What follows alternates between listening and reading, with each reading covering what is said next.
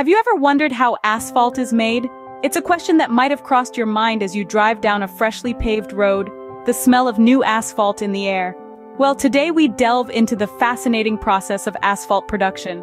Asphalt, the black or brown sticky substance that covers our roads and driveways, starts as a humble mix of aggregates and bitumen. Aggregates are simply a collection of crushed rocks, sand, and gravel. Bitumen, on the other hand, is a byproduct of the petroleum refining process, a thick, viscous liquid that binds the aggregates together. Output. The first step in the production of asphalt is the collection of these aggregates. They are gathered from quarries and natural sources, then sorted by size in a process called aggregate gradation. This ensures a well-balanced mixture, providing the necessary strength and stability for the resulting asphalt. Next comes the drying and heating of the aggregates. They are fed into a drum dryer where they are heated to a high temperature, typically between 300 and 350 degrees Fahrenheit. This process removes any moisture present, ensuring the bitumen adheres properly. Once the aggregates are dried and heated, they're ready for the bitumen. The bitumen is heated to a liquid state and mixed with the hot aggregates. It's during this stage that any additives or recycled asphalt may be included in the mix, depending on the specific requirements of the job.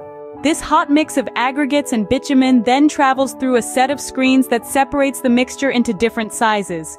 These are then stored in separate hot bins, ready to be used in the paving process. Now, you might be wondering, how does this hot, sticky mixture become the smooth, drivable surface we know as asphalt? The answer lies in the final step of the process: compaction. The hot mix is transported to the job site, where it is spread evenly over the prepared surface. A heavy roller then compacts the asphalt, squeezing out any air pockets and creating a smooth, durable surface.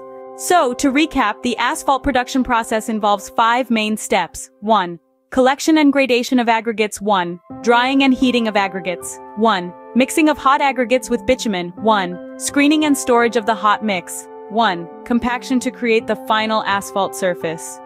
It's a complex process, but one that's essential to our everyday lives. From the roads we drive on to the driveways we park on, asphalt is a key player in our modern infrastructure. So next time you're cruising down a newly paved road, take a moment to appreciate the intricate process that made it possible.